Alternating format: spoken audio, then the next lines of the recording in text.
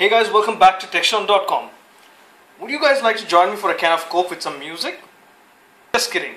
Today we are going to check out a cool audio speaker and you are staring at it right now. This Coke can is an audio speaker. It's a very interesting product I came across and thought would share it with you guys.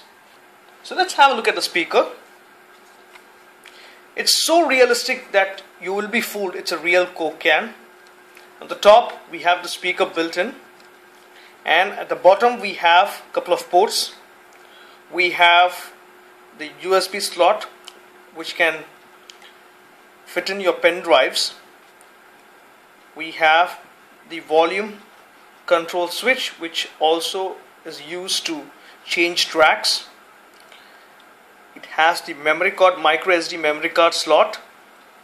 It has a mini USB port. We have the audio jack and an on-off switch here. Now another interesting thing about this speaker is that it has inbuilt FM radio. It also comes with this USB cable that is used to connect the speaker to any of your devices such as your iPod, your iPhone, iPad, and even your PC or Mac. You can connect the speaker to any of your devices. It has an inbuilt battery which can last up to 2 hours on continuous play. The power is driven from the USB port, this cable. You can connect and charge it using your laptop or a USB adapter.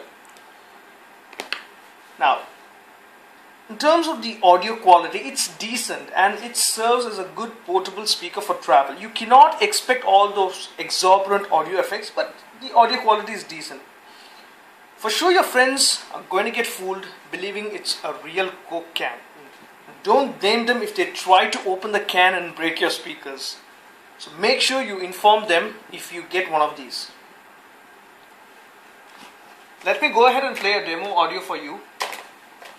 Now your USB or your micro SD card has to be formatted in FAT32 file format, or the speaker is not going to recognize the pen drive or the micro slot. So here I am setting my pen drive. Now let me go ahead and turn it on.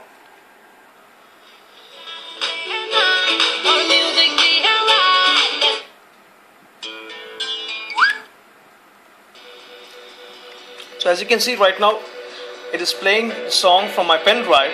Now I can use the same switch to switch between songs. I just need to push it and it moves on to the next song. So it's quite easy. And if I continuously keep holding the volume control, it decreases the volume and can you blow my whistle, baby? Whistle, baby, let me know.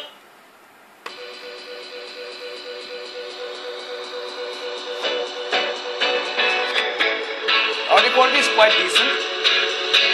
It's really nice.